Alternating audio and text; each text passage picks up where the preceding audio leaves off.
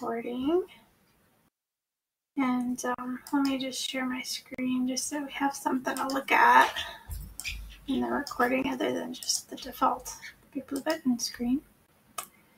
Here we go.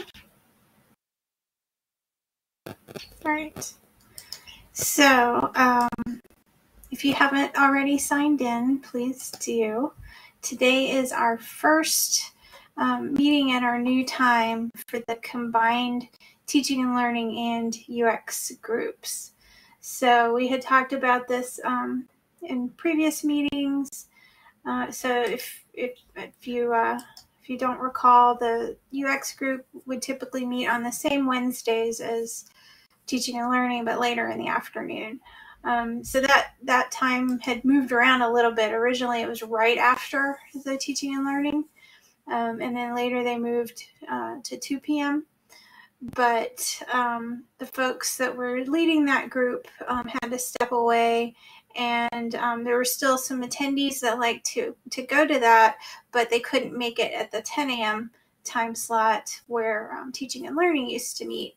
So what we did is we did a kind of switch-o-change-o. We shifted teaching and learning an hour later so that some of our West Coast folks could join, and we combined it with the UX group because there is quite a lot of overlap in some of the JIRAs and some of the topics that both groups discuss or take a look at. And also we were hoping that because the UX group had kind of dwindled over time, there was only a few people that would regularly attend.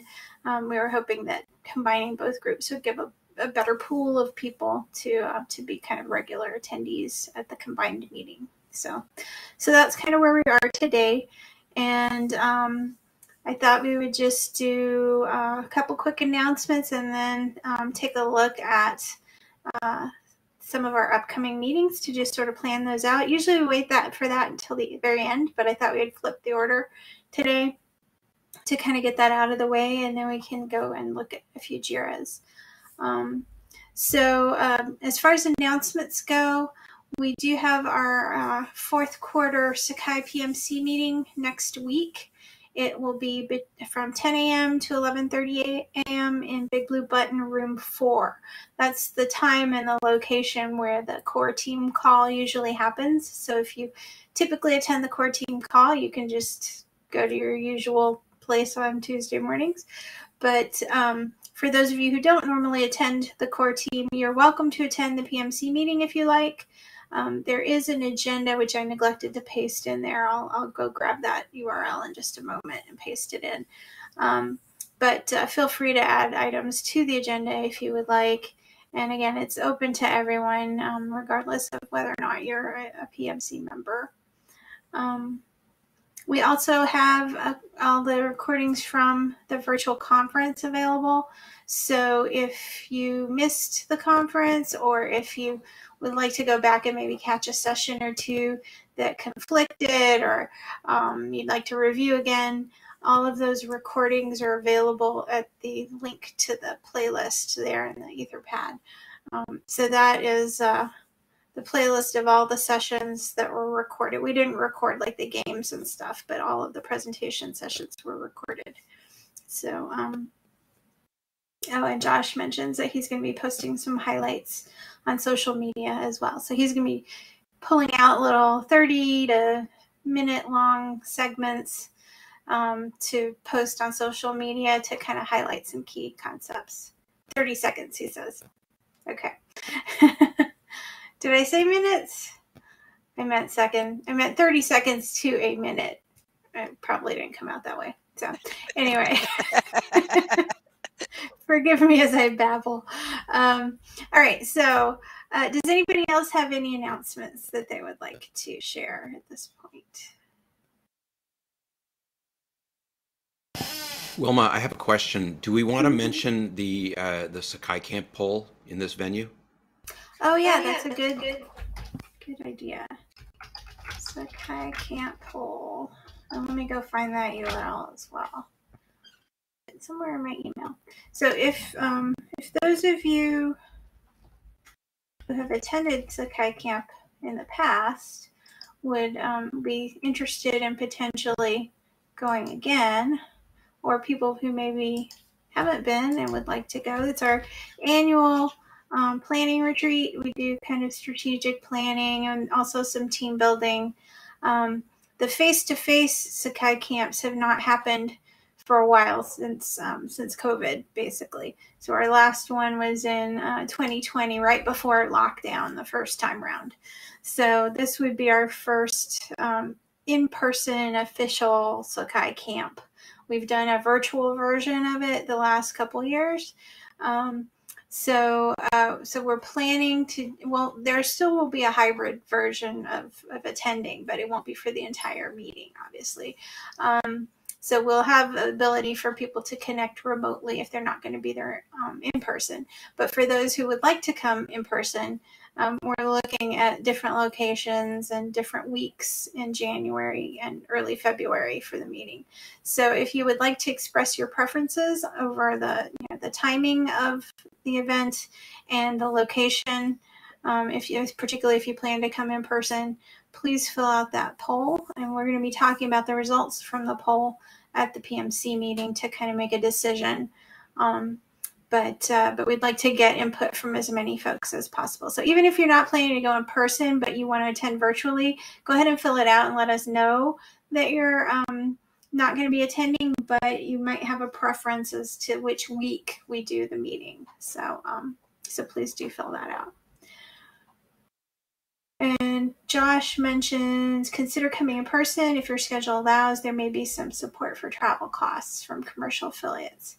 So if you would like to come, but your budget doesn't really have room for that, if you let us know, we might be able to do something from the affiliates area. Dee Dee says me. So yeah, please let us know. There's a place for comments in the form, but if you've already filled it out and you didn't comment, you can just reach out to me or Josh or Dr. Chuck and let us know, and we'll be happy to connect you with the right folks to see about any type of travel assistance. Okay, any other announcements?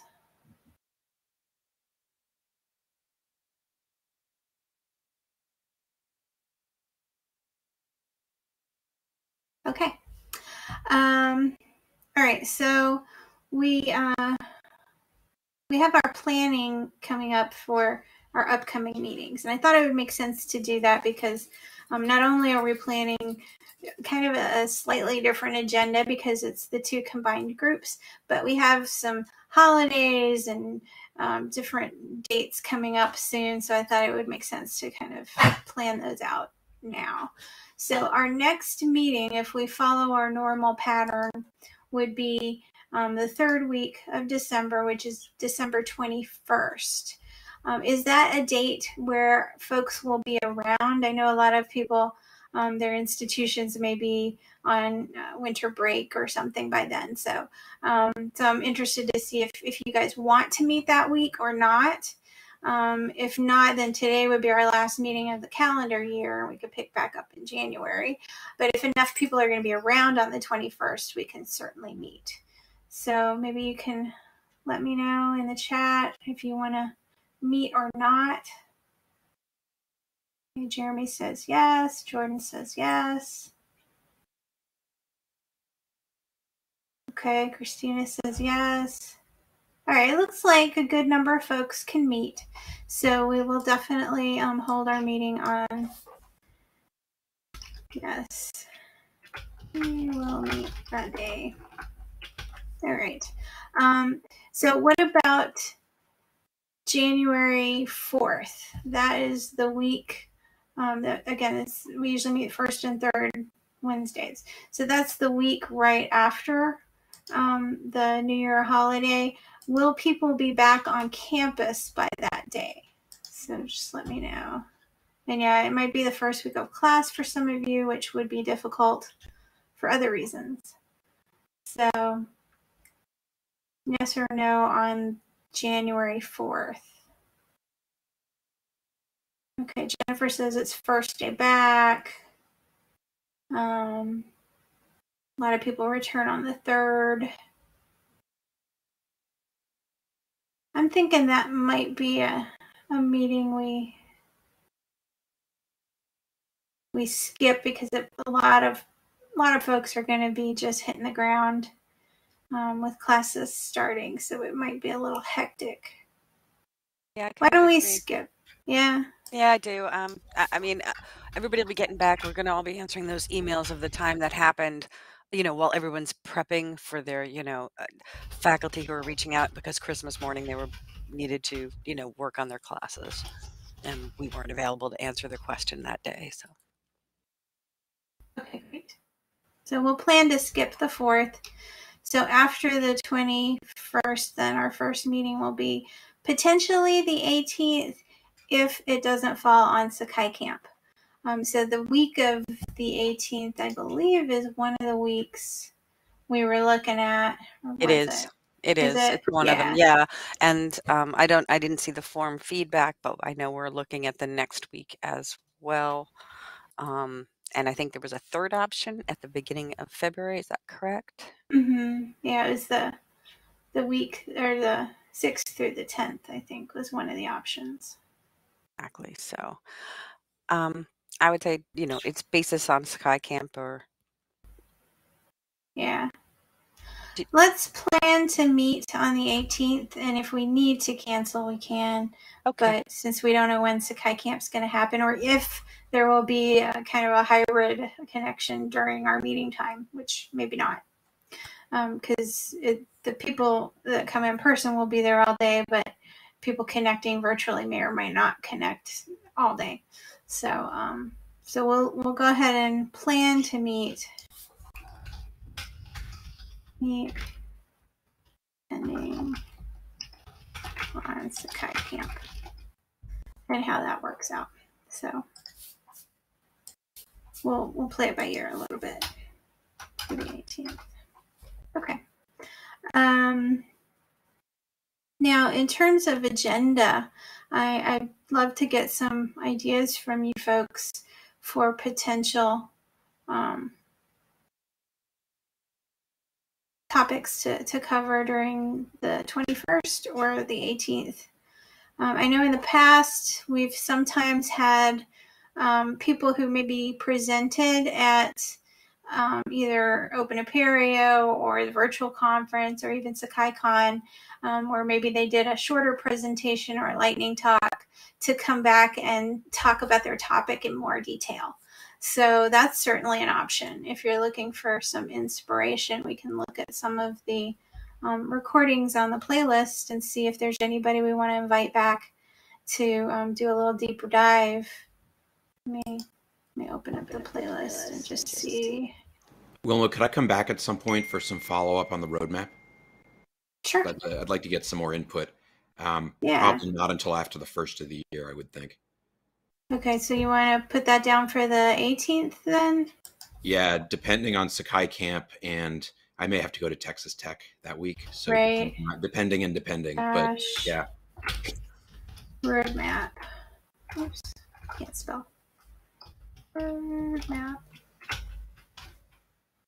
And camp and travel. Okay. Other ideas? Yes, we have an idea in the chat. We think a Sakaiger escape room might be a lot of fun for everyone to learn and play with. And okay. Christina and I typed it at the exact same time. It's so cool. Okay, so would you like to do that in December or January? Why don't we take a poll of the people on the call and see who would like to give that a try and when? Yeah. Well, I see a couple of people saying December. It'd be a fun holiday thing. Fun before break. Okay, why don't we do Tiger Escape Room on the 24th or 21st. And Wilma, it seems that Jennifer wants to create one. Ah, okay. I don't know that we'll have time to both play and create one during the same session, but we could certainly do a follow-up to, kind of work on setting one up. So why don't we play it through first so everybody kind of gets an idea of what what the experience is like. And then maybe we can have a follow-up meeting in January or February where we actually start building one. How's that sound? I like that idea, and maybe we could be sure to invite those who are interested as well. Okay. So I'm gonna see. I don't want to put too much on the 18th because we might have to move that meeting anyway. So let's see what's. But I meant like for the date. 21st and stuff too. Make sure that we invite Sangyu. Yeah, invite. Let's poll. Yeah, I had sent, I don't know if you guys saw it on the email list, I had sent a poll around to find a day to do the escape room again. And not a whole lot of people filled out the poll. We only had 3, and you guys had all different dates selected. Yeah, the first time you ever do that and you can't match any schedules. Yeah, it wasn't, I mean, there were no 2 that matched. So I'm like, okay, well, can we combine these at all? So if we're going to do the one on the 21st, Dee Dee, you were one of my poll filler outers. Jennifer, can you make the 21st Sakagar escape room? You were one of the other ones. Yes, I think so. Okay. So yeah, I can come to the one that's at 11, the one we're going to have. Yeah. Okay. Yeah. So San Young is the only other person who filled out the poll, so I'll get with her and make sure she knows about that date. And I might offer it again if enough people are interested. So I'll see if she can make that date. If she can't, then I'll schedule one at the time that she liked and invite anybody else who's available to join us. But if you're planning to come on the 21st, then you probably want to save it for the 21st, because once you've played it through, you already know all the puzzles. So it's kind of like a spoiler. You can help give hints to people who've not played it, which is also somewhat entertaining, having done that a couple times myself. Okay. But you don't want to spoil it for folks. You want to make them work for it. So, all right. So let me look at the next date we would hold in February, which would be the 1st, February 1st. So February 1st, maybe we can do a follow-up. Zerti getting started building escape room. And what I might do is give you guys some homework to bring stuff.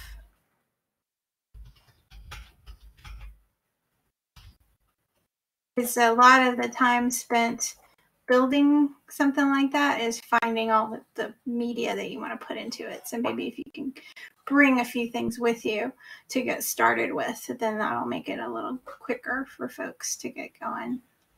So, okay, I like that idea. So do we have any other thoughts of things that people would like to see at a future session? These have all been very teaching and learning oriented. I don't know if there's folks who typically attend the UX call, if there's anything that you guys would like to see from a UX perspective for us to focus on.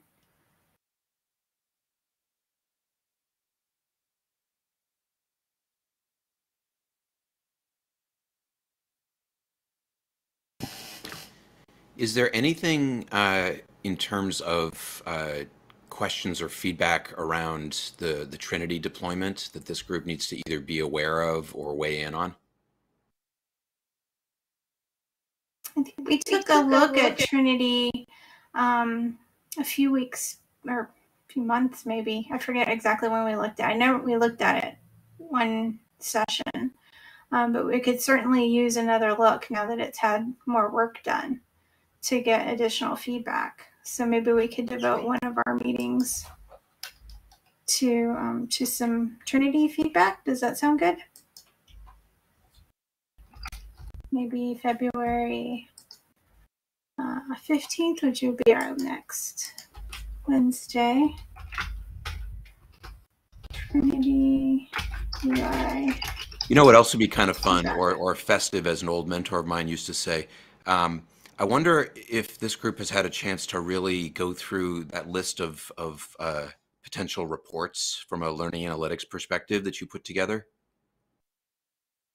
Right, the data analytics, the types of reporting. Right. Right, so we can do March for that.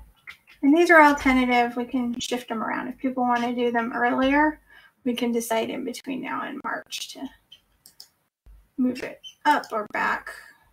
Okay, so March 1st is the first Wednesday. So Sakai Analytics. List of reports. Okay. Cool. That's great.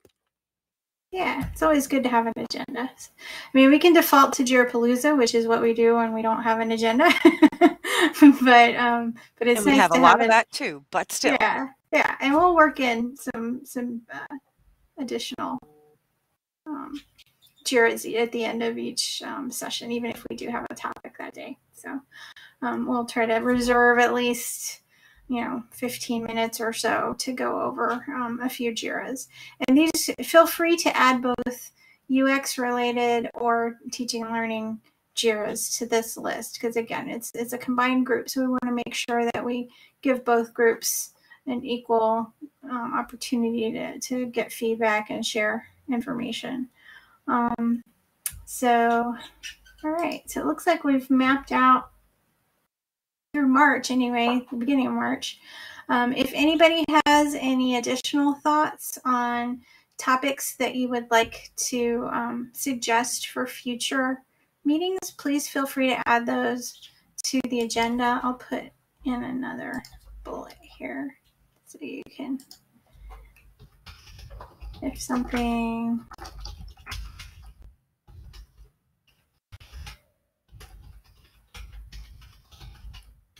Okay, so if you have any brainstorms and you want to add it on there, feel free to plug in additional topics there. And again, we can move them around on the date depending on what else is scheduled for that day. But if there's like a particular person you want to invite to come back and do a presentation, or maybe a topic that you'd like for this group to cover, please add those.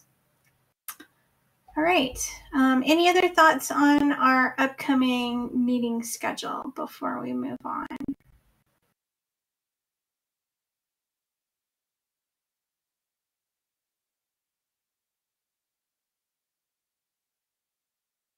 All right, so let's go ahead and move on to some JIRA review. So there were a couple that were requested by the Spanish folks, and I have a feeling we're going to see a lot more JIRA requests from the Spanish group, because they have that whole list of things planned as enhancements. So they may be requesting review on a lot of those items. But two of these, I believe, come from along that vein. So let's take a look at this first one here. This is using copy from my other sites without content.revise.any permission. So let's see what the description. Okay, so they've created a pull request. Would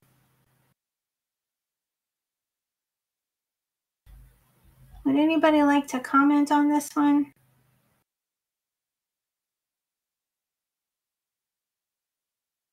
Use case. I thought I heard something. Yeah. What is the use case? What are they trying to do? Allow anybody to copy? Yeah, I'm not 100% sure. I wish they had provided more detail. In the test plan, it looks like they're looking to have someone who's a TA be able to copy content. Ah, okay. Yeah, they do a lot with TAs. So I guess they want TAs to be able to copy but not edit. Is that their use case? We'd probably want to get more information about that. Yeah. I mean, we have created our own role called TA All Access. Basically, the only reason for that role is it has everything that an instructor can do, but it has the TA label so that a student knows that they're not the instructor. That's the only reason for that label. But if they have some other special thing, such as allow this but don't allow this. And there's another question I have on that, Alan. Thank you for that, because that kind of clarified what this looks like to me. But if they're able to copy content, it's from their old courses, which might not be the content that the student should have access to in the new site, right? Like, how are they? If they were a TA in an English course and they're just bringing over the wrong stuff, I don't know. It Right. kind of makes me feel like they're an instructor role really than a TA. Well, some other services, I guess, have like a content manager versus an instructor kind of role, I think. So I don't know if they're trying to seek somebody who might be the equivalent of an instructional designer or something like that isn't necessarily labeled as a instructor. And it sounds like they probably have some very special use cases. So maybe we could get some detail on what these folks should or should not do. And this might align to what Dr. Chuck mentioned in the threads earlier about Sakai Plus and the fact that he's trying to map things to roles that are IMS standards or at least other LMS standards. So this might be a really good opportunity to talk about roles, period, because this group definitely should have a say in discussion about roles, because just instructor, TA, and student aren't good enough, in my opinion, as far as a base set of roles. So that's a bigger conversation. Maybe that should go on the agenda in the new year. Yeah, I think so. I think that's a great topic. If somebody could add that to the notes, I appreciate it. Yeah, so we definitely would like some more information on this one to understand the use case a little better. So I'll add a comment to that effect, that we'd like a little more info before we say one way or the other. But I can also mention that some institutions have handled this with roles that are specific to, the particular, situation. So it might be labeled as a TA type, but it has more instructor-ish permissions. So I'm not sure why they would want to change it for an existing role. Maybe adding a new role is a better approach. So, okay. I'll comment to that effect afterward so I don't waste a lot of our time typing. Let's see, I'll put some quick notes. Need more info. Use case. Let's look at the next one, which is when a group is created on section info, the user who's created the group should be assigned TA automatically. And again, I think this has also to do with their sort of expanded use of TAs. Yeah, because so is this really, if a group is created by a TA, then they should be assigned as the TA automatically? Because, I mean, obviously an instructor shouldn't be listed as the TA. Well, the test plan, it does say, here, let me look over and see if they said anything else. When a user, instructor, or teaching assistant, this would avoid an extra step. If he is not interested, they can always delete it. But in our institution, this happens often.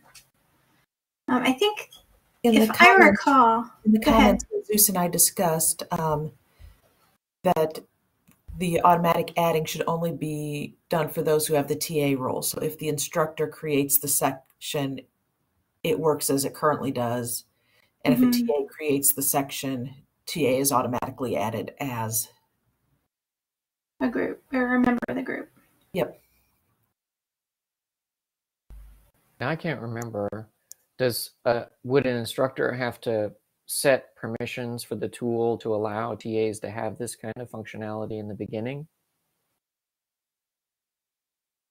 to even like create the sections, etc.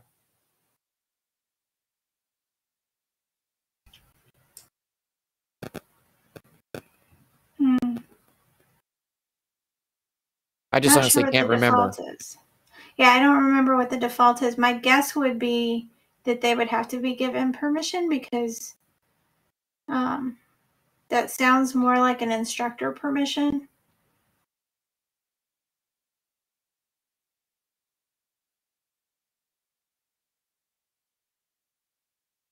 Dee Dee says not in our institution. Well, I'm logging into Yeah, let's go nightly to in the nightly. background. No, I don't want to disrupt. I'll go ahead and do the research in the back end. You guys keep talking. Okay. Oops, that's the wrong one. Okay, so I could see the logic of if the TA is creating this section to go ahead and add the TA. That seems to make sense because why else would the TA be creating sections unless they've just sort of been tasked with doing some of the busy work for a particular faculty member. I'm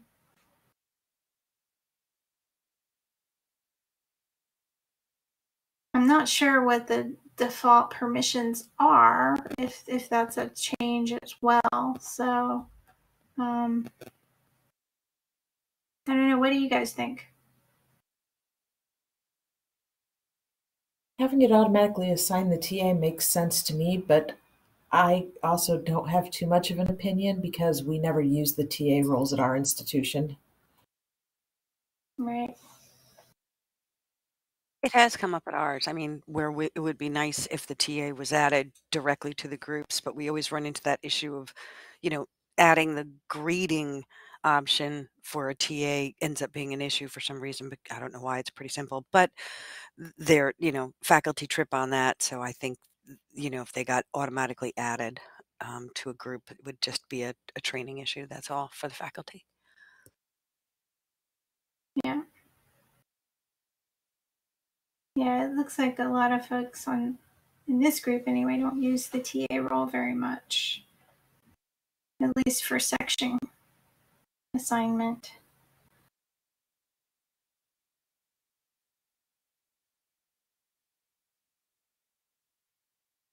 So Alan, were you able to check on the default? Or are you still looking? I am still looking. I'm on master, so He's cooking with gas. We can come back. Okay. Yeah. All right, we'll come back. Apparently the site I selected is a managed site, so therefore it's not even allowing the functionality at all. So I have to change the options here to manually manage. So give me a moment. I'll get there. Okay. Let's see. The next two JIRAs are yours, so I'm going to skip down to Christina's, and then we'll come back. All right. So this one is about lessons. Require that the students submit this assignment for non-electronic assignments should unlock. So Christina, do you want to bring us up to speed a little bit on this one? Sure. In assignments, if you have a non-electronic submission, when you go into put in grades, it shows 13 out of 13 submissions in the in/new. So it made me think that it pretty much acts like it's been submitted from the moment the assignment is opened.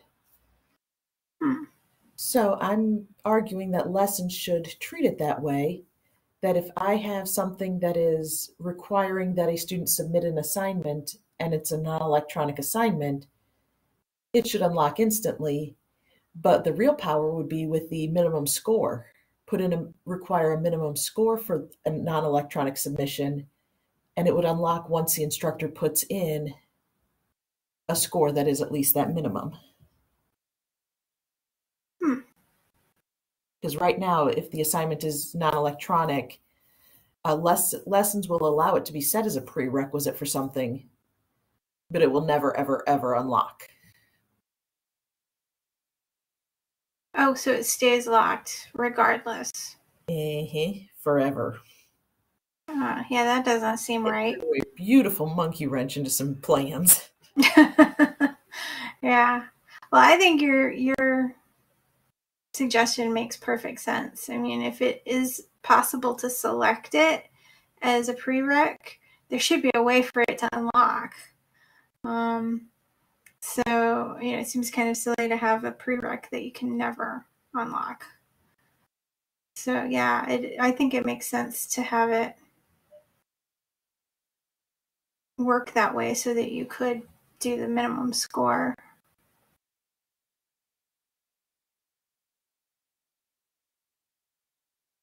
What do others think? I see a +1 from Dee Dee. Is that a +1 on this, or is that a +1 on something else and I missed it? It's this. Okay. I think that Christina has it nailed, and I agree. Yep. I'm here. I think this makes perfect sense. It should have been designed that way to begin with, Christina. At least that's my opinion. I assumed it was until I ran headfirst into that brick wall. Yeah. All right. Well, I think this sounds like a great improvement. So I'll definitely note that when I go back and put some notes. So it looks like Alan has finished researching the group thing, and it says it doesn't look like TAs have section info permission by default. So that would be a customization in the realms to give them that permission.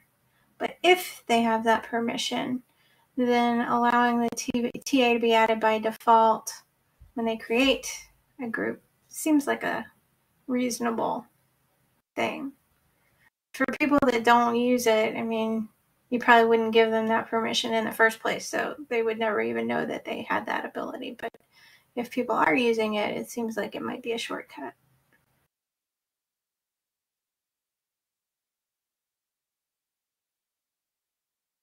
Other thoughts? I agree 100%. Yes. Yep. Yeah. All right. Cool. Other people can chime in. I'm not the only one talking. Yeah, Come on. please Join the party. feel free. Let's see.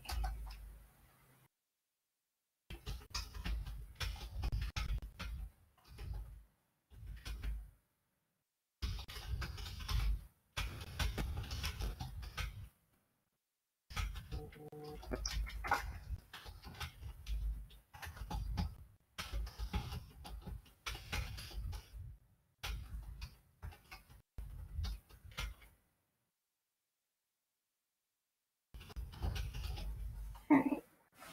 I'll go back and update that later. Okay, good. And somebody, Dee Dee, I think, has been updating the notes, so thank you. You're welcome. All right. So, Alan, do you want to go to one of yours now, or are you still looking into realms? Happy to do so. I.e. to talk about these other tickets.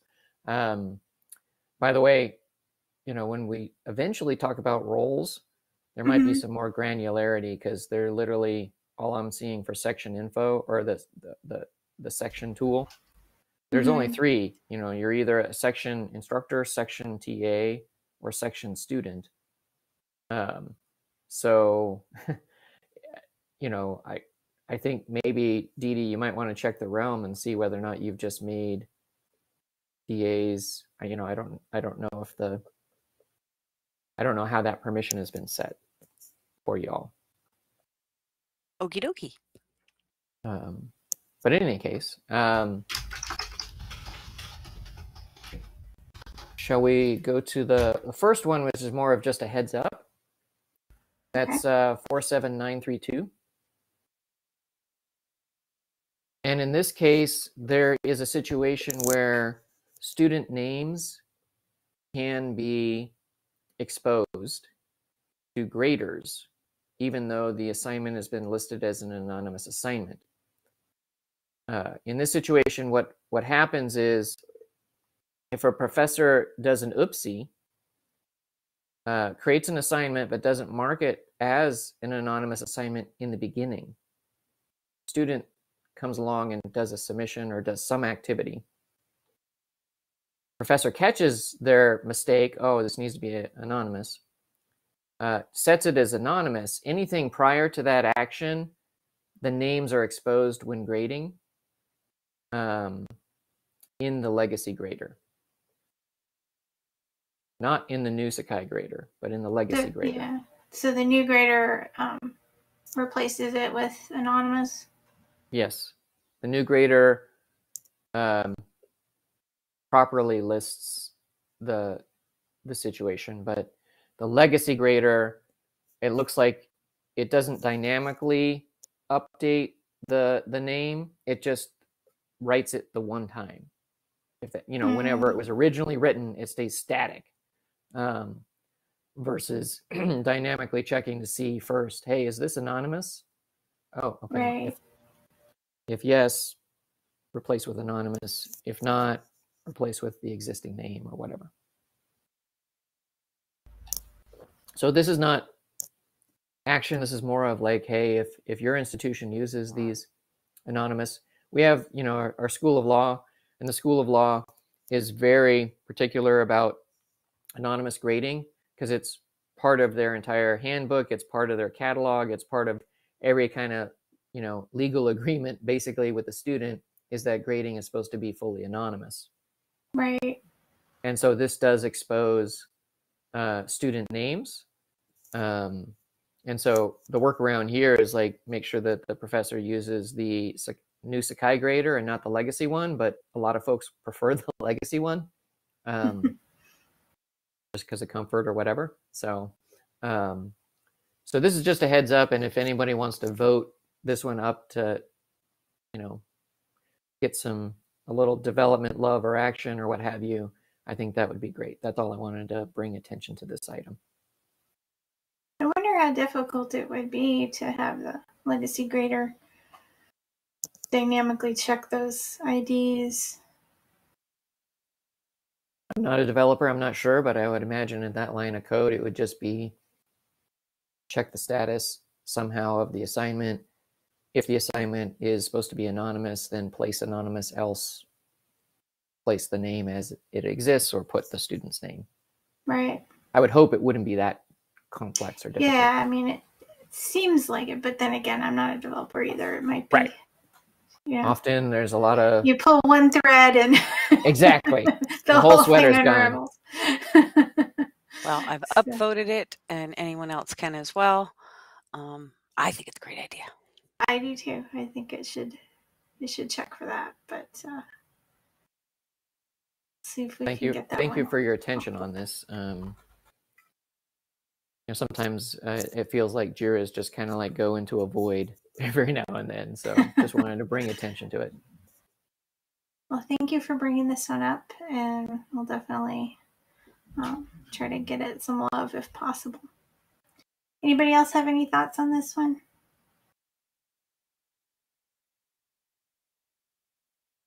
All right, so let's move on to our next one from Alan, which is the next gradebook one's a and combo. admin. Yeah, so okay. Basically, right now grading schemas can be added, but it's like a, I think it's an XML or some other method that needs to be done that, in our experience, only our hosting partner can do these things, right? And so in the spirit of allowing, somebody as a system administrator through administration workspace, the short term would be allow people to change what it is, but long term was I'm thinking there should be like a grading schema manager in the admin workspace so people can edit, add, and suggest a order for the grading schemes. Because right now, if anybody doesn't know, when a grading scheme is added, it's given like an arbitrary number. And so the default order for that drop-down menu is not alphanumeric. The default menu for when you're selecting from gradebook settings, grading schema, that drop-down is whatever ID number is in the database for that. So basically, if you have letter grade school A, letter grade school B, letter grade school C, or whatever, if you're doing custom schemas, they may appear random because it's just in a numeric order. And we have that in our institution right now because, we've got, some schools want A to start at a 93 and some schools want A to start at a 94, and some professors don't want to go in and edit. They just want to be able to choose something from the drop down. So we literally have 3 plus minus letter grades, one that says letter grades plus minus 95, one says 94, and one says 93. And they all just happen in the ID order. So 94 might happen before 93, might happen after 95, and it just seems random. So anyway, I'm thinking about it's not fun, Dee. So I think it would be cool to have like a manager, and then obviously logistically it would be you probably have options on how to deploy those schemas, right? New sites only, right? Or specific like a specific term, like, let's say it needs to happen for the fall term, but you already created classes 2 weeks ago or something, right? But you want to be able to deploy it to the upcoming fall term, because you don't necessarily want to deploy it to every site. But anyway, 2 cents. I think having a way to see the existing schemes, to modify them to meet the goals, to duplicate an existing one so you could just modify it. For instance, if it's literally just one of, like, the A is now starting at a 93 versus a 94, not having to rebuild an entire schema, but be able to copy one and edit it and rename it, etc. And then specify the order of those, like the first one on the list should be this, and be able to mark which one is the default, which one should show up by default whenever people come into the gradebook to begin. So that's my pitch, and I just wanted to throw it out there because it's not a small little thing, but I think for institutions adopting Sakai and also institutions that currently manage Sakai, this could be a helpful feature. So I open it up for any thoughts or feedback. I think it's a great idea. It makes a lot of sense to me to be able to create, copy, edit, and sort of deploy those in whatever order to whichever sites you would like to be able to have it in. What do others think? I see a yes from Dee Dee. Looks like Christina's also in favor.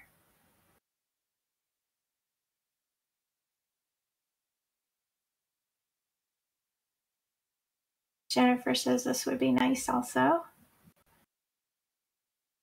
Yeah, there are quite a lot of folks that have custom grading schemas, so having an easier way to manage them within the UI would be pretty awesome. Manage name and order, because if you have different ones for each school, for instance, each school might have 1 or 2 or something like that, so you could create a, right, you could label them.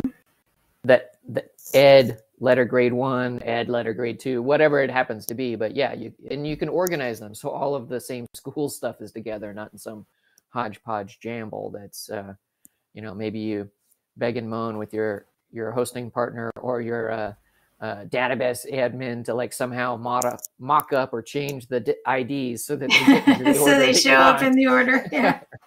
That's not fun for anybody, to be honest. Let's just yeah. It's not like the database admins are really excited about doing that either. So, and anything that appears just random to the end user is not a good thing. Right. I mean, a short-term fix could be like make it alphanumeric, but that's not a long-term fix, right? That would at least cluster things that are named similarly together, rather than just wherever they happen to be on the menu based on the order provided. But I think this would be a nice feature to consider, perhaps in an even or odd year, depending on the development cycle. Right. Well, I'm in favor, and it sounds like everybody else who's chimed in is also liking this idea. So hopefully we Absolutely. can get some traction on it. Quick upvote, everybody. Yep.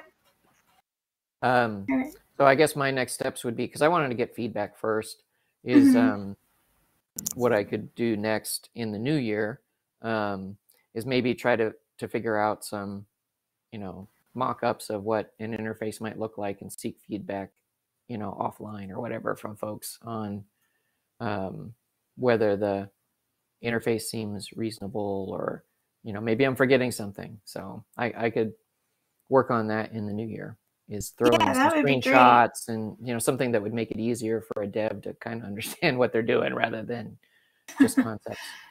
Yeah, and I mean, you can get feedback through the list if you like, but if you also want to bring some mock-ups to this call and have us take a quick look at them as a group and give you feedback, that would also be great. So just let us know whenever you have some mock-ups to review, and we can put it on the agenda. Sounds good. Thank you, everyone, for your time. I appreciate that.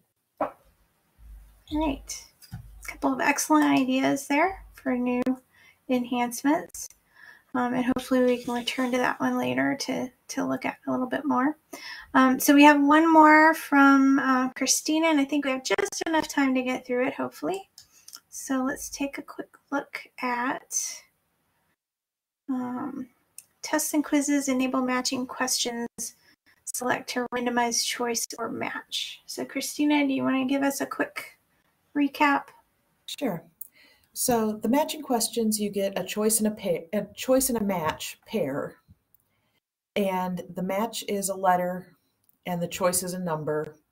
The match is the letters are randomized and the choices are not. So if an instructor is, say, doing a labeled image matching, they would need one that is, if you look at the two files I've attached, I show what it looks like if you have a image with numbers and an image with letters.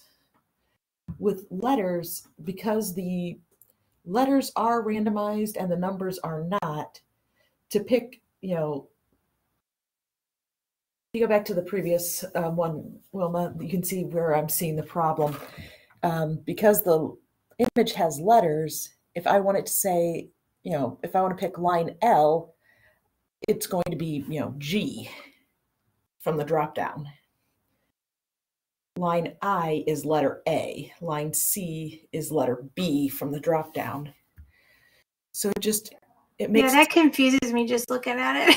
Yeah. There's too many different letters. The only way that the labeled image works with matching is if it has numbers. If you bounce to the next image, you can it makes a lot more sense. Because now I've got line 1 is, going to be E. There's only one letter and one number going on. So what I'm suggesting in here is, instead of having it be automatically that the letters are randomized and the numbers are not, give the instructor a choice. If the instructor is doing sort of their own internal randomization, they can choose neither. If they're doing something where they can have it be in any order, they can randomize both from what they put in. If they're, doing a labeled image with letters, then only randomize the numbers. If they're doing a labeled image with numbers, randomize the letters and not the numbers.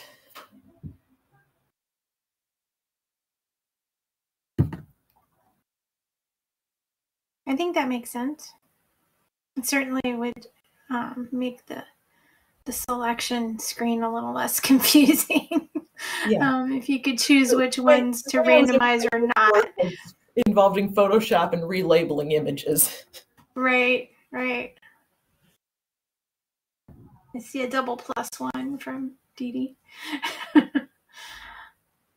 But it also, too, I envision this possibly just being a series of checkboxes or radio buttons in the matching question. What do you want to randomize? Right. Nothing, letters, numbers, both. Right. But that it could, give instructors, they want to randomize this half, but not that half. Right. Gives them more flexibility. It gives the instructor more control. I like it.